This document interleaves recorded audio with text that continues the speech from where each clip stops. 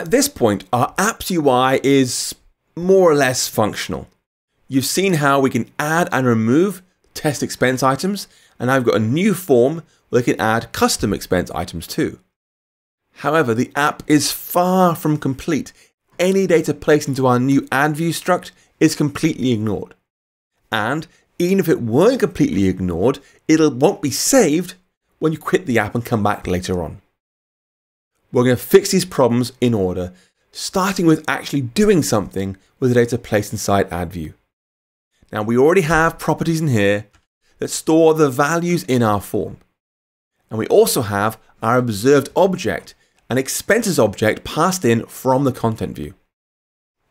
We've got to put those two things together. We've got to make a button that, when tapped, creates a new expense item from these three values and then adds it to the expenses items.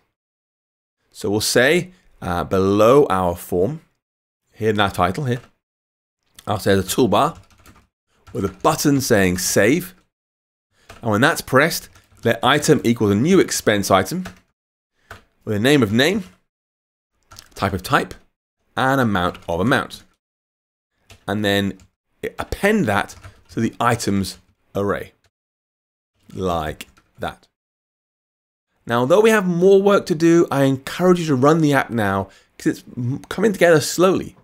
You can now press plus to see the add view, enter some text in here, for example, lunch and 10, for example, then press save, then swipe down and you'll see lunch appears in our list. This means our data synchronization is working perfectly. Both the two SwiftUI views are reading from the same list of expense items. Now try launching the app again. And you immediately see our second problem. Bang! The data we added is gone. Everything starts blank every time we relaunch the app. This is obviously a pretty terrible user experience, but thanks to the way we have a separate expense class, it's actually not that hard to fix. We're going to leverage 4 important technologies to help us save and load data in a clean way. We're going to use the codable protocol, which allows us to archive all the existing expense items ready to be stored. We're going to add UserDefaults, which will let us save and load that archived data. We'll add a custom initializer to our expenses class, so when we make an instance of it, we load any data from UserDefaults. And finally, we'll add a didSet property observer to items, so whenever an item changes, we write out those changes straight away. Let's tackle writing data first. We already have this property here at published var items in array expense item. That's where we store all the expense item structs that have been created. And it's also where we're going to attach our property observer to write out changes as they happen. This takes 4 steps in total. We're going to make an instance of JSON encoder that will do the work of converting our data into JSON.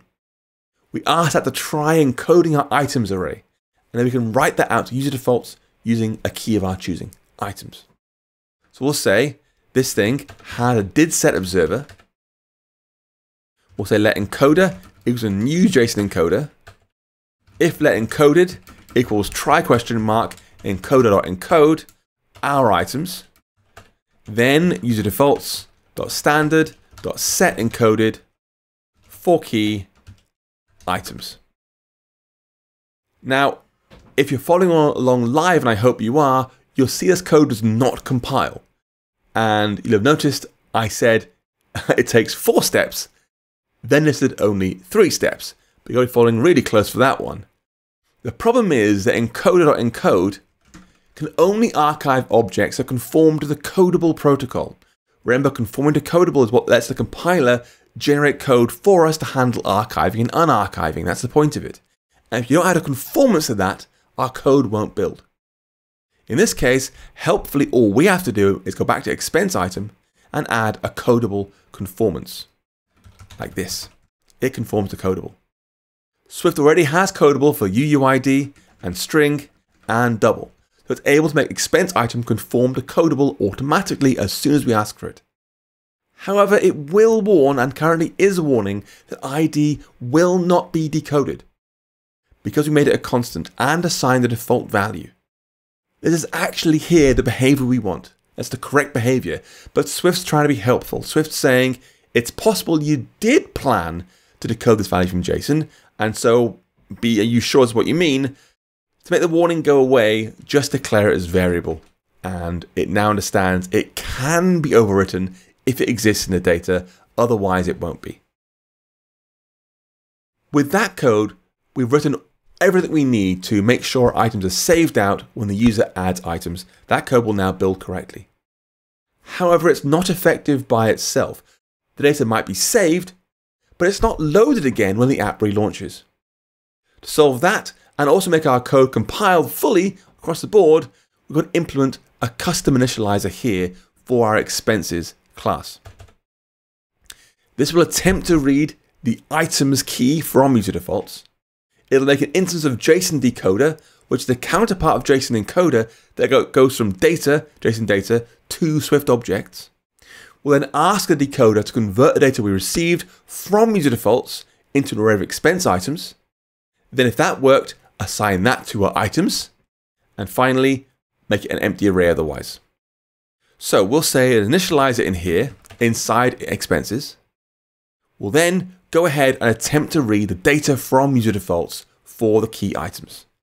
So if let saved items be UserDefaults.standard.data for key items, capital I. Great, we have data here. Can we decode that? We can say if let decoded items be try JSON decoder dot decode, and now we're going to tell it what we expect to receive.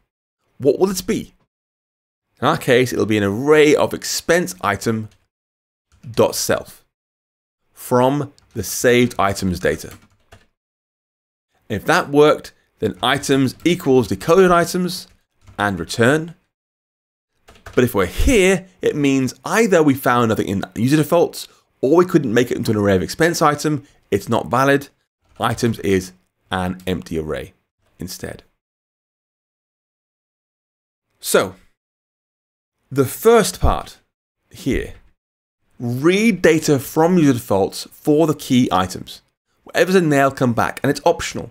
It might not exist. It could be nil, nothing in there, in which case it won't run. If we can read that, attempt to decode it as an array of expense item.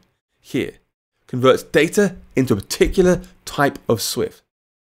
Now it's very common to do a bit of a double take right here. Array expense item dot self. What does this dot self mean? Well, if we just said expense item, Swift would want to know what we meant. Are we trying to make a copy of that array? Are we trying to make a new one? Or are we planning to reference a static property or a method or who knows what? It can't tell.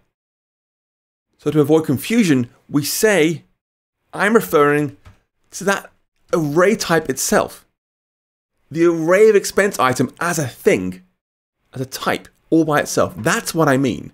Not a particular array of expense items, but just the idea of array of expense items in the first place.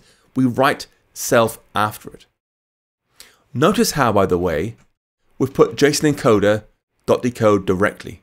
We could do the same thing with encoder as well, if you prefer this style of writing, because we aren't configuring it, we just make it and use it straight away. Also works. But now that we have loading and saving in place, we can finally start to use the app. So I'll press plus up here. I'll add lunch.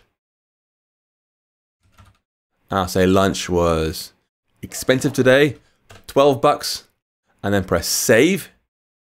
We should now swipe away and see lunch is saved in there.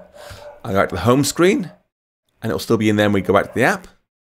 I'll then relaunch the app, and all being well, it will remember, bang, lunch is right there. It's not quite finished yet though. Let's add some final polish.